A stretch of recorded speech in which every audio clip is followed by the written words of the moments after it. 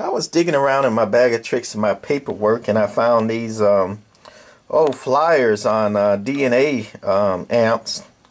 So I got a scanner now, a document scanner, but I don't know how to post scans on YouTube.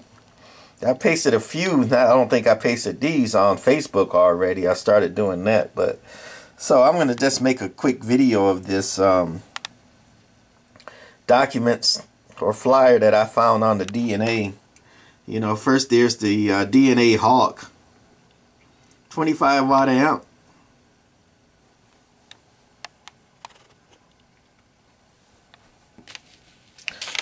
And since it's 2-page, we'll turn it over. The Hornet. I haven't seen too many of the Hawk or Hornets around. 50 watt amp, 2-tube. Raider, 4-tube for the small tubes. Maverick 250 for small tube, driving the bigger sweep tube 6LQ6.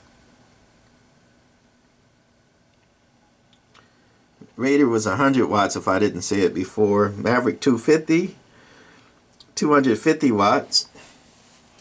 And then we got some Phantoms over here. Oh no, that's a Maverick 250 dual power. You know, they made quite a few different versions of them.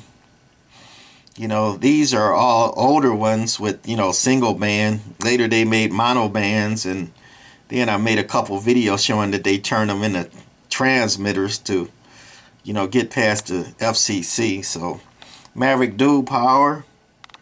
Phantom original 500 watts out, single stage. Then they added the Phantom dual stage with 2 meters. One of those meters are operate on the high, and one of the meters are operate on low.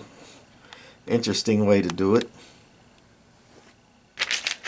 And flipping this over, D+A came out with the Phantom triple stage there.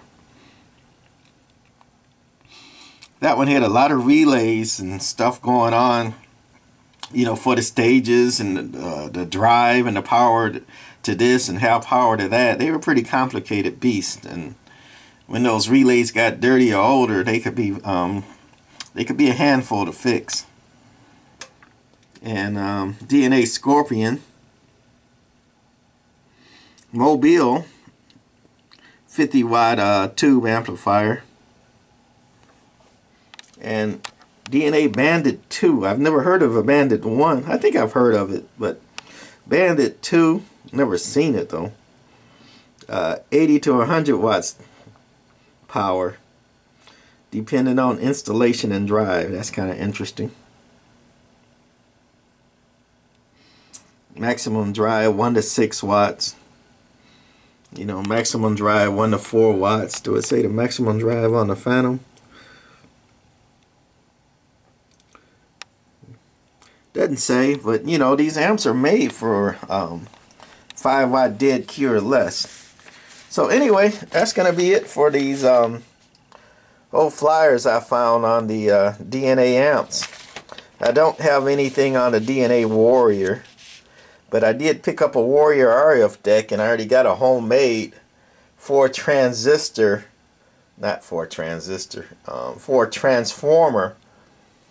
power supply that I use on a Mako KW that I plan on playing with the Warrior with when I get to it. So hopefully that'll be up and coming. Alright, that's it for D+A flyer today. Bye.